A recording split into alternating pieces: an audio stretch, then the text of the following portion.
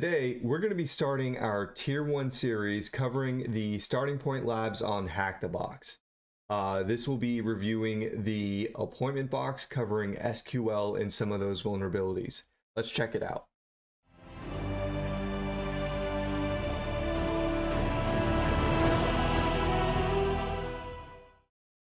Okay, our VPN is live and our target machine IP is here. So first we'll begin by making a directory for this box and then cding into it. And then we'll start it off by starting a service script scan, ignoring host discovery, and then outputting this into an initial nmap scan file with the IP. I'll see you guys soon. Looking at our scans, we only got one port back. It's running Apache. So let's head over to our browser and see what we got. We can first look at the source to see if there's anything. Just CSS. There's no additional like hidden dev comments or username hints anywhere. We can start off by trying to guess default credentials, admin, administrator, password, root, but we see none of that is working, right? So if we go back to our HackTheBox page, we can see that this has the SQL and SQL injection tag. So we probably have to see if this login form has a potential SQL injection vulnerability. Let's clear this screen. So the way that SQL injection works, when you type your username and your password, both sets of data are passed to the database. And then this database checks its table that you provided the correct credentials before providing access. It kind of looks like this.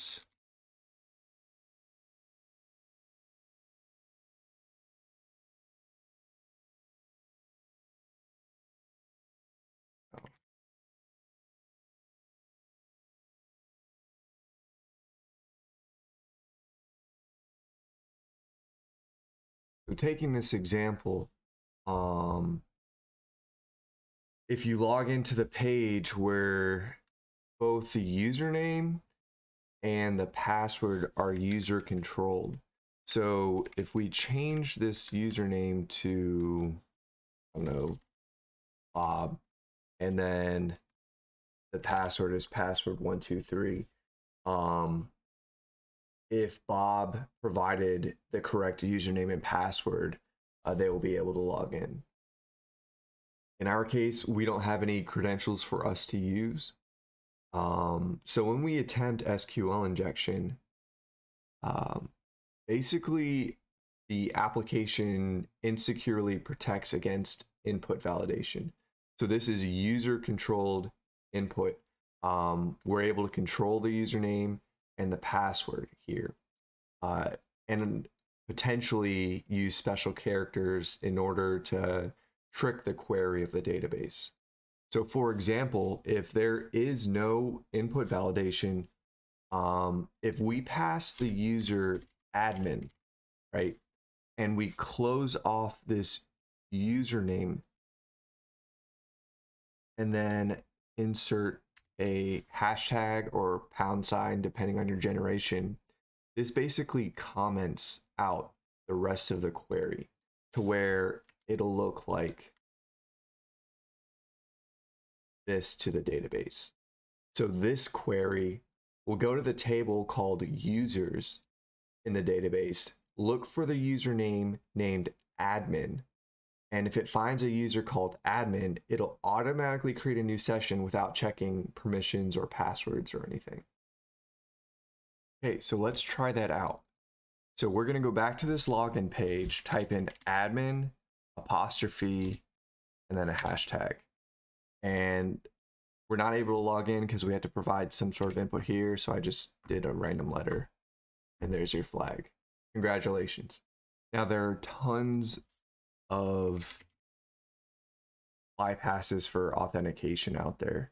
So if we go to GitHub, SQL injection payloads, go here, check out intruder payloads, actually exploit auth bypass. Eventually we'll get into like running burp suite and intruder and having to throw a list of payloads at a target.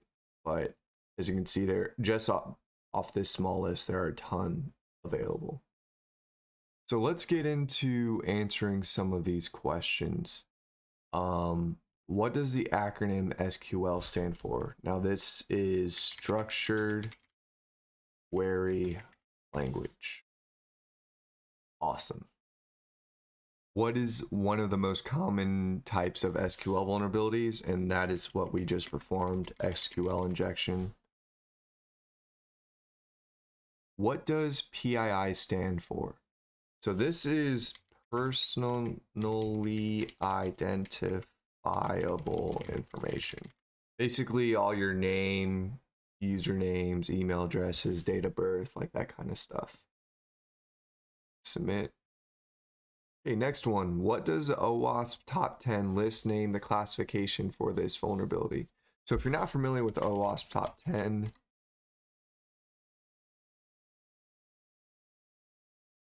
for 2021, it would be injection. So this is what it's looking for.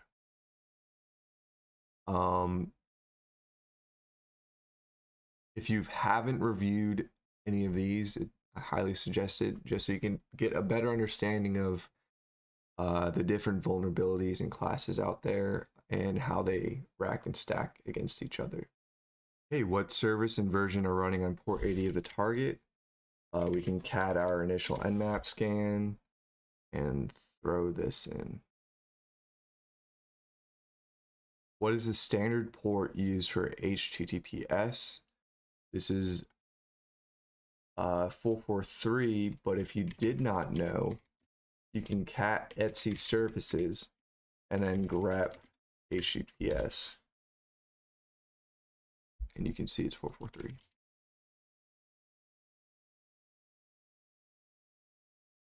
What is one luck-based method of exploiting a login page?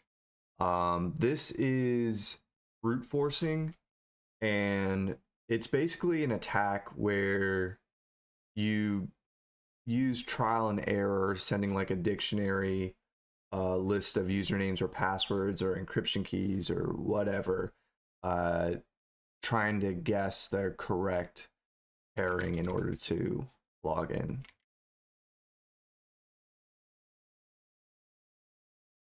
Okay, what is a folder called in web application terminology?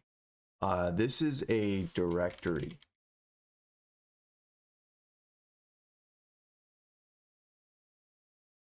What response code is given for not found errors? So generally response codes are the HTTP responses. So this is when you send a GET or POST request to the server will respond with a response code. Generally 400s are client errors.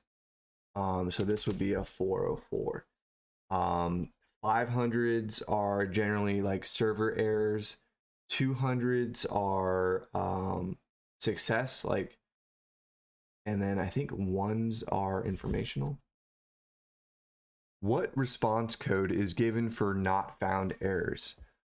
This is 404. So server response codes, this is when you send a GET or POST request to the server, and the server will respond with a code. Generally, the 400 series are client errors, and 500 are server errors. 200s are successful, etc. I highly recommend looking these up. They're pretty beneficial when moving forward when testing applications, specifically in web.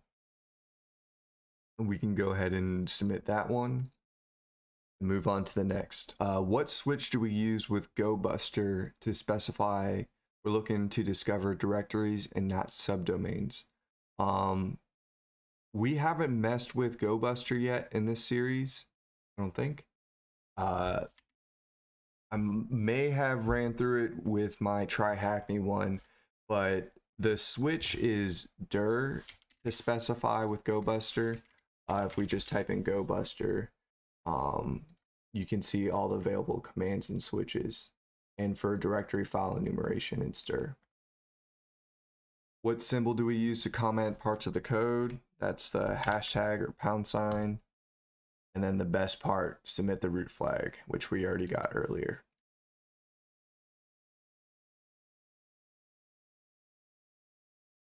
And congratulations, you finished appointment. If you guys enjoyed watching this, be sure to like, comment, and subscribe. Go hack that YouTube algorithm for me and boost that engagement. I'll catch you guys on the next one.